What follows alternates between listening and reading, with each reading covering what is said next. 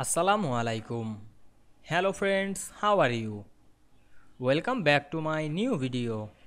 In this video, I am going to show you how to set a left tab stop at 4.5 inches in Microsoft Word. Let's get started. At first, we have to open our Word document. Then we want to set left tab stop at 4.5 inches in this document. Go to the paragraph settings option. Then go to the tabs option and check mark on the left. Then change the default tab stops 4.5. Then click OK.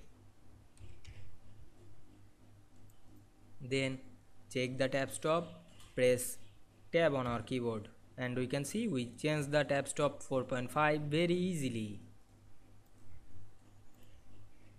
I hope you enjoyed the video. Please like, comment, share and subscribe my channel.